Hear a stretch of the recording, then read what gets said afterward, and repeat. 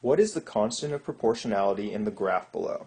We could think of constant of proportionality as rise over run. Now what I mean by that is how much do you go up for how far you go over. So in this case I could see one clear point to plot. The rest of them kind of cross through little center points, so we don't know the exact amount, but I could see that we have gone up 12 and over 16.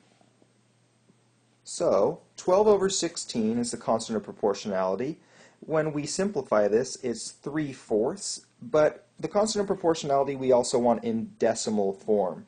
So 3/4 in decimal form is equal to 0.75 for the correct answer.